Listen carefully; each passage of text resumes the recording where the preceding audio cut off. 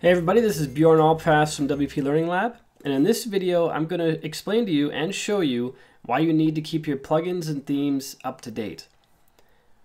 So the main reason is for security. The battle with hackers is always an arms race. I mean, they always try to find different ways to hack into your website or your web properties and either cause havoc or just to prove they can do it. And it's a real pain, especially when it happens, and if you're not properly prepared for it, you can actually lose a lot of time because you might have to rebuild your site from scratch if you're not taking the proper precautions to protect your site and to save all the backups of your website. So the way the hackers usually get in is out-of-date themes and plugins where there's a security vulnerability that they can tap into and take advantage of and find a back door into your website, or maybe not even get into your website, but just inject some malicious code into your database and cause some real havoc.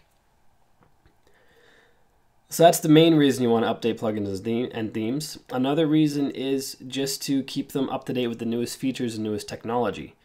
And even for themes, the newest design styles.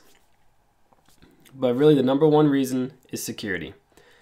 So in your WordPress admin section on the dashboard where you see us right now, if there's an update available for a plugin, you will see this orange circle with a number in it. And that shows right now there's a number 1 in there, which means that there's one plugin that has an update. The themes, under the appearance menu, they don't have that same orange circle with a number, even though there might be an update available. One very important thing you have to do before you update anything on your WordPress site is make backups of your WordPress files and your WordPress database, because you never know if an update is going to break something that you may not be able to revert back to the original condition by just shutting off the theme or the plugin. It might do some actual damage in the database that can't be easily fixed. So you want to have, again, backups of all your WordPress files and backups of your WordPress database. And I have another video in this series showing you how to do that. So make sure you do that before you do any updates. So we're going to update a theme first. So all you have to do is hover over Appearance and click on Themes. And like I said, you won't have a number there showing you there's an update. So you might want to periodically check to see if there is an update for your theme. Now our active theme is the one on the top left. All these other ones are installed, but they're not active.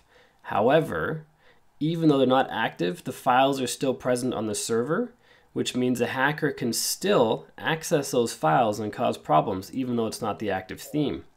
So there is a good argument to be made for you to have only one theme installed, only your active one, and all of the rest are gone.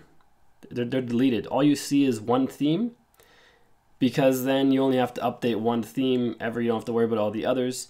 If you ever want to switch themes, you just upload, install a new one, but then you, again, only have that one theme on your site and not multiple. So as we can see, the 2013 theme has an update available, denoted by the orange bar at the top, and it says update available. And if we click on theme details, we can view the details for the update, which we won't do in this case, or we can click on update now. If we click on update now, it will take us to the automatic update process, and it's actually done already. And then you can live preview it or activate it, but I'm not going to do either. Because I don't want to use that theme. That's just the theme that's installed that I want to keep up to date. And like I said, this is just a demo site where I show people how to do stuff, but if this is your main site, you'd want to consider having only one theme installed. And 2013 is still showing as update available, so I'm just going to refresh the page, see if that updates. Okay, there we go. Now 2013 is showing as being updated. And then we want to go in and update our plugins. So if we hover over the plugins menu item on the left hand side, we can click on install plugins or just click on that plugins menu item. We scroll down to see where the plugin is that needs to be updated, and here it is, denoted by the orange bar and light orange background. And in this case, I know that for a fact that the WordPress SEO plugin update right now, there is a big security issue that they're patching. So if we click on version details, and we can see for the details for 2.1.1, which was released today, and then 2.1, which was released yesterday, Under the security heading, we can see that this fixes a possible cross-site scripting vulnerability. That's what XSS stands for, cross-site scripting. It's a way for hackers to get into your website. And so a contributor or a user of the plugin, they found this vulnerability, told the developer about it, and the developer was able to fix it before a hacker found it. And that's the best case scenario. Sometimes sometimes developers and the users aren't going to find it first. And that's when even updating your plugins isn't going to help. Because if a hacker knows about a vulnerability that nobody else knows about, it's easy. It's a cakewalk for them to just hack into any site they want that has that plugin or theme. But this plugin is out of date, and we know there's a high possibility of there being a hacker entrance via that theme. So we're going to click on Install Update Now in the bottom right. And now the plugin is updated, and we're done. If we go back to the plugins page, well, you notice that the little orange circle with that number is gone.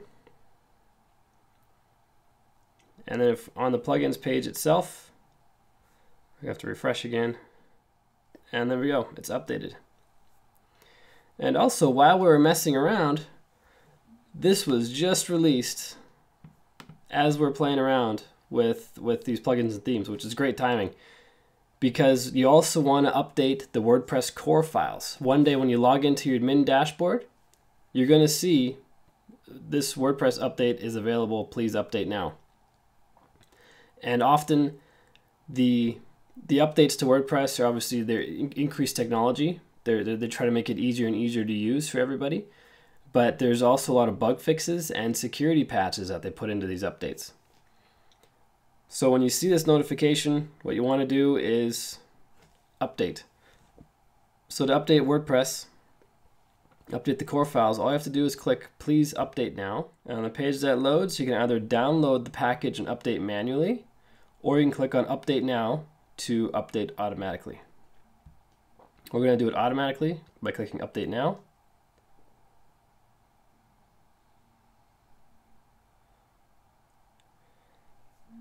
And it just takes a few moments.